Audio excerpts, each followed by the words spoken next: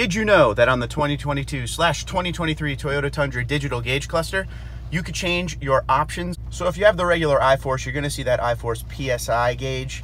And if you have the iForce Max, this is what you're gonna see, that PSI gauge, and you're going to see the battery gauge. But all you have to do is use the arrows on your steering wheel, go into your settings. Using the arrows, we go over to settings, and then we go all the way down to customize right side.